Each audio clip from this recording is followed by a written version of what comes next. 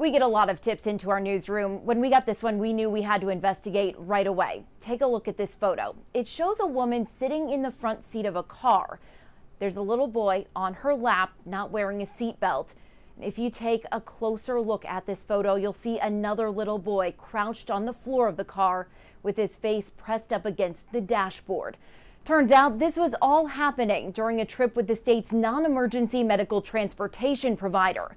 So we went right to that company, MTM, for answers. They tell us they already terminated the contract with the driver and his company. Tonight, hear from the woman who took this photo, who says she feared for the safety of everyone in this car.